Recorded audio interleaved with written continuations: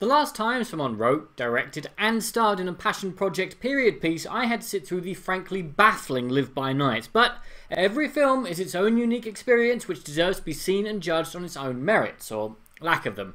Even if this film has been in development hell since 1998, which normally rings enough alarm bells that the fire brigade turn up.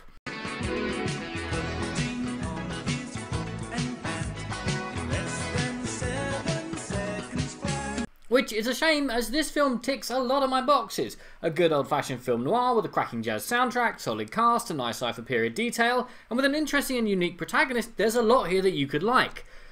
Assuming that you can get past the absolutely punishing runtime of near 2.5 hours. No film noir needs a runtime that long. Hell, very few films that don't have their eyes on an Oscar need to be that far north of 2 hours, and even then it's rare that those films need every single scene that they have. I mean, like I say, I wouldn't be surprised if Edward Norton's protagonist, a private eye with Tourette's which forced him to twitch and speak gibberish, which is never played for laughs or mean-spirited, may well earn him a possible Oscar nomination. Aside from that though, it's your bog standard film noir. Now, I gather that the book is set in the 90s, but Norton felt that it better suited the 50s, which it does, but every film noir is set in that era. Setting it in a more modern era would have helped it to stand out, as it's just sort of generic.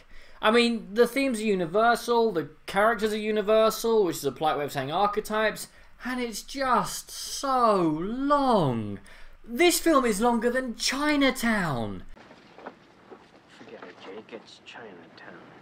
And this film is no Chinatown. Look, I like the people on the screen, but there are only so many coincidences and plot holes I'm willing to overlook for a cracking soundtrack. Motherless Brooklyn is a rarity in modern cinema. It's a glossy, star-studded throwback to old school films with no franchise dreams or hopes. It's got heart and humour, but it never quite reaches the heights to which it should. You need to cut 45 minutes at least from the runtime. Return the story to the 90s to make your film stand out from the crowd, because aside from Norton's character's Tourette's, there's nothing here distinctive or memorable. Look, if you want a great modern film noir, then check out The Nice Guys, which has snappy dialogue, great music, interesting characters, and was less than 2 hours. As for Motherless, it tries, but it's too remote. Its setting hindering as well as helping it. There's nothing for it to stand out, nothing for it to stand on, no moment to remember. It's on for too long. I was impressed by it, but I'm going to forget it in about an hour, which is a shame, as who doesn't love a good film noir every once in a while? So I think that you should see it. But what do you guys think, and what's your favourite detective story? Comment below, let me know. I'm Daniel, it's been a dunking. If you've enjoyed this video, please like, share and subscribe.